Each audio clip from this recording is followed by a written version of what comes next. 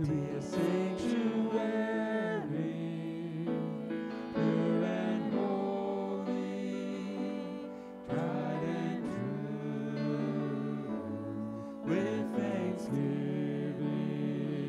I'll be a living sanctuary for you.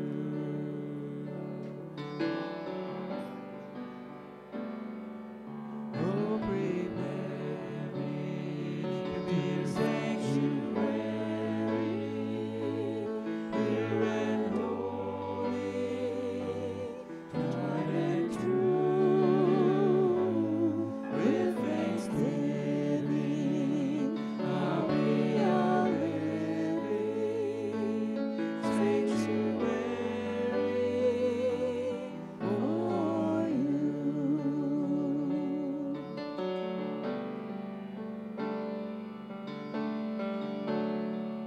There's nothing worth more that will ever come close. Nothing can compare. You are living hope.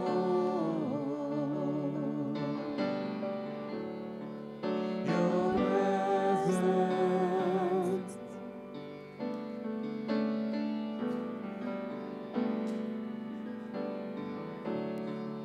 I've tasted and seen of the sweetest of loves, when my heart becomes free and my shame is undone.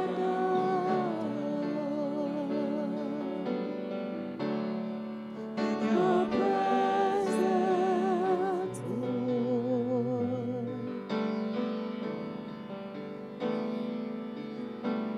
Holy Spirit, you are welcome here. Come flood this place and fill the atmosphere. Your glory guides what our hearts long for. To be overcome by your presence, Lord. Holy Spirit, you are welcome here. Come flood this place and fill the atmosphere. Your glory, God, is what our hearts long for. To be overcome by your presence, Lord.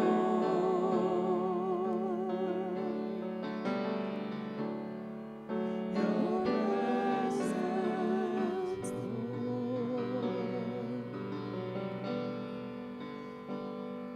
And with thanksgiving, I'll be a living sanctuary for you.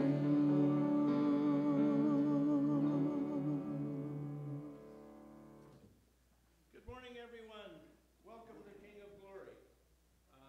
Today, of course, you know that our pastor, Sam, is not here. He's on vacation.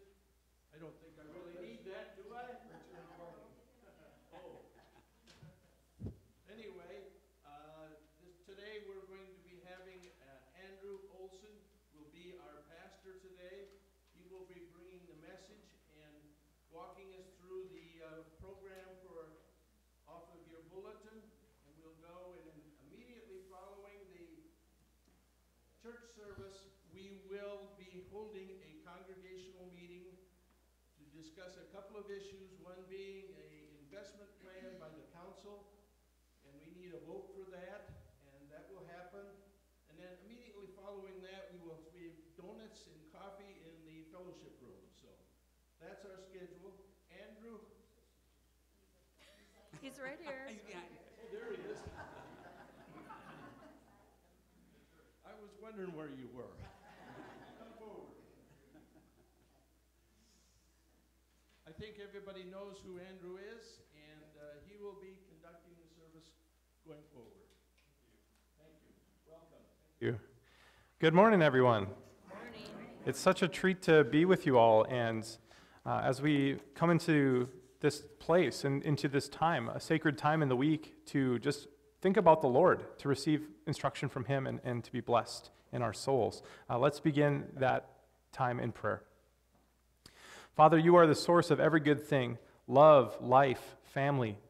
What do we have that we haven't received from you? And so, Lord, this is a time where we're saying thank you for all that you've done for us.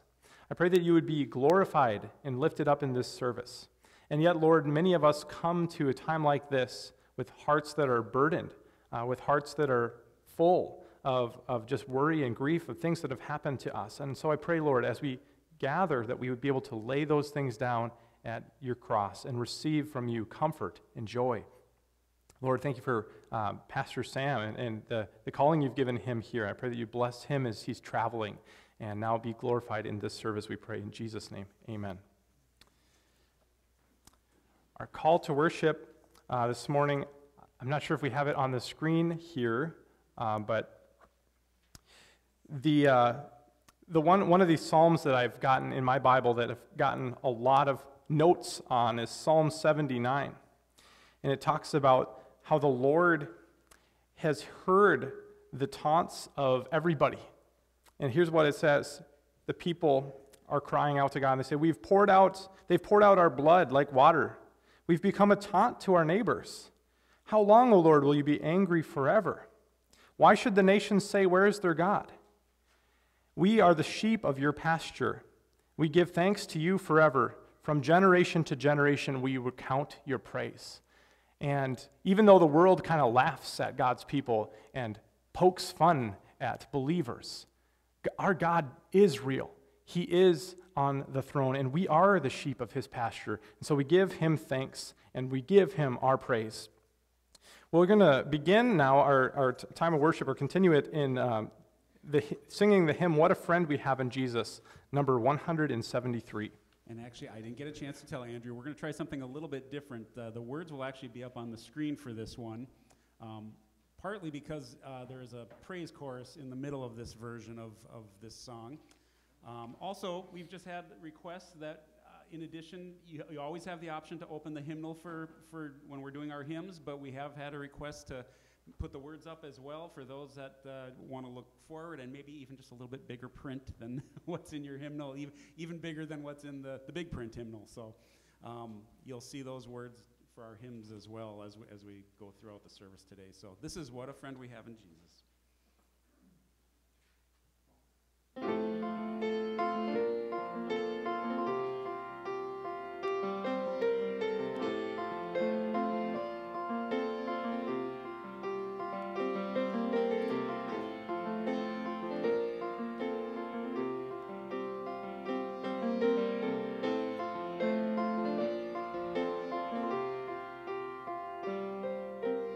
What a friend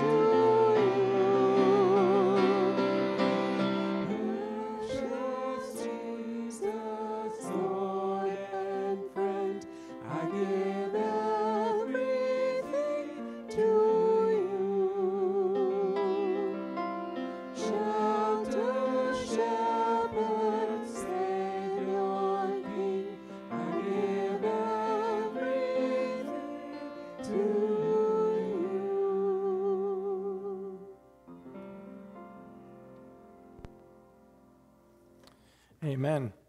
Do you come burdened with a load of care? Do you come maybe to church with friends who despise and forsake you? Whatever the burden on your heart is today, let's take it to the Lord in prayer. And even the very burden of our own humanity and sinfulness is something we can take to God.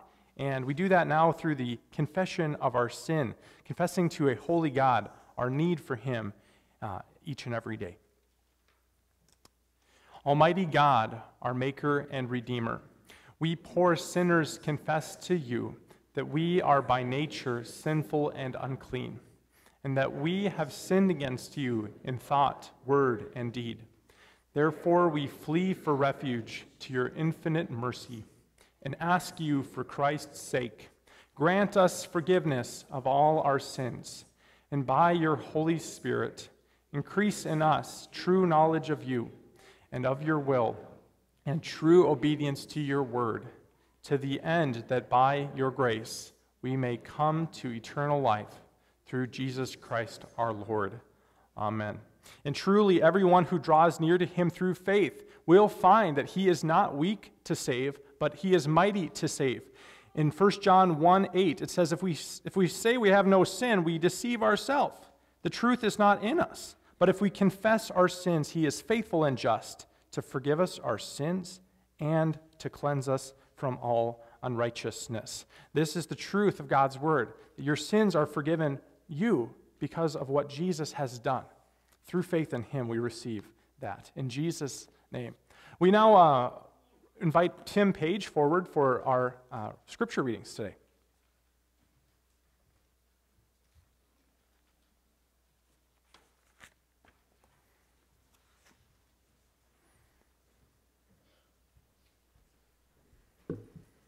Oh, sorry, we stand for the scripture reading. Thank you.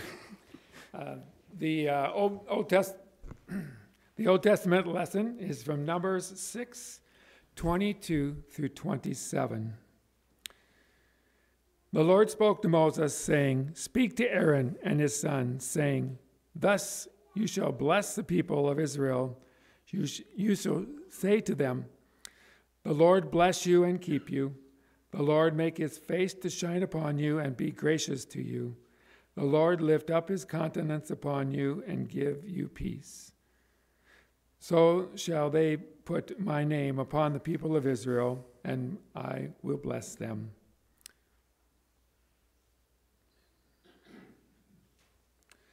And the New Testament gospel lesson is John 15:12 through 17. "This is my commandment, that you love one another as I have loved you. Greater love has no one than this, that someone lay down his life for his friends. You are my friends if you do what I command you. No longer do I call you servants, for the servant does not know what his master is doing. But I have called you friends, for all that I have heard from my Father I have made known to you. You did not choose me, but I chose you and appointed you that you should go and bear fruit, and that your fruit should abide, so that whatever you ask the Father in my name, he may give it to you. These things I command you, so that you will love one another." Thank you, Tim. Alleluia. What a great message. God chose you. He appointed you. He caused you to be born in this time and in this generation. You may now be seated, and we're going to spend just a few minutes reflecting on things that we can thank the Lord for, and maybe some things that we need to pray about, or any of those types of things. This is the prayer and praise time now.